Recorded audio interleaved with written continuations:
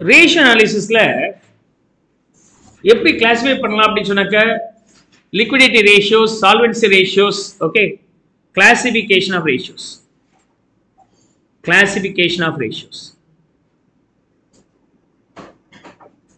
okay. One is profitability ratios, second one is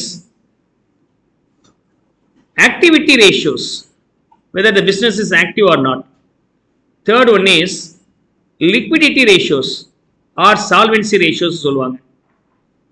Okay, and another one is coverage ratios. அவங்களுக்கு இருக்கிற commitment like loan commitment or interest commitment or payment பண்ண முடியுதான்னு பார்க்கிறது. And the last one being market value ratios. Market value determine பண்ணக்கூடிய ratios அப்படின list ஒன்னு பார்க்கலாம். So these are the 5 ratios we have. Apart from that, the second part, we have two broader classification. One is all about horizontal analysis, another one is vertical analysis. Okay, two analysis are there. Horizontal analysis அப்படிங்கிறது 2020 ல எப்படி இருக்கு, 2021 ல எப்படி இருக்கு. 2020 ல GP வந்து 20%, 2021 ல 18%. அப்ப ஏன் 2% குறைஞ்சிருக்கு அப்படின்னு கம்பேர் பண்ணோம்னா that is called horizontal. Okay, so compared 1 year date with another year. Vertical analysis அப்படினு சொன்னாக்க compared two numbers of the same year. அதாவது இந்த vertical analysisல profit and loss and balance sheet. Sales being 100, GP being 20. If you connect these two, you will get the GPR, which is 20%. Okay.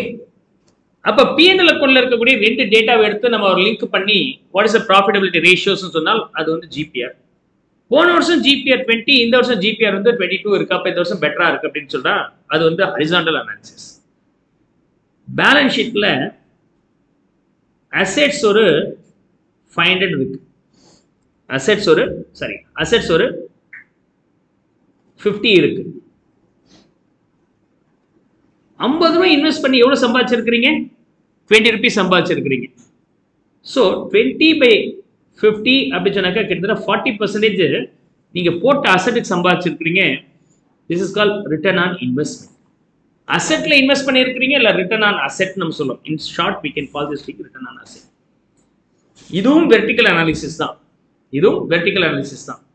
அதாவது P&L அக்கவுண்ட்ல இருக்கக்கூடிய ரெண்டு டேட்டாவை வச்சு compare பண்ணோம்னா அது P&L ரேஷியோஸ் னு சொல்லலாம்.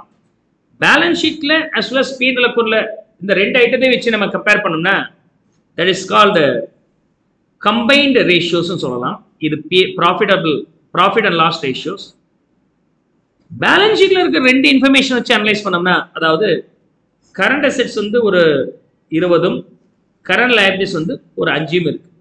அப்ப எமர்ஜென்சி கேஸ்ல கரண்ட் லைபிலிட்டிஸ்காரன் வந்து நின்னு பணத்தை கொடுங்கன்னு சொன்னா கரண்ட் அசெட்ஸை ஈஸியா என்கேஷ் பண்ணிடலாம். மேட்டர் ஆஃப் 1 monthல அந்த பணம் வந்து இதை வச்சு கொடுத்துட முடியும். அப்ப கரண்ட் லைபிலிட்டிஸ் கேட்டா நம்மளால இல்லைன்னு சொல்லாம இமீடியட்டா கொடுக்குற அளவுக்கு நம்ம கேப்பபிளா இருக்கும், லிக்விடிட்டி பொசிஷன் ஸ்ட்ராங்கா இருக்கு அப்படின்னு சொன்னா அது லிக்விடிட்டி ரேஷியோ. இந்த liquidity ratio where we take two numbers, one is both the numbers from the balance sheet, அதனால இது பேர் பேலன்ஸ் ஷீட் ரேஷியோ சொல்லுவாங்க.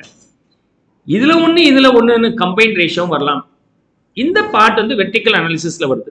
சோ predominant ரேஷியோ அனாலிசிஸ்ல நம்ம என்ன பார்க்க போறோம்னா வெர்டிகல் அனாலிசிஸ் தான் பார்க்கறோம். But practical life they will use the horizontal analysis also for the company's growth and all. Is that clear?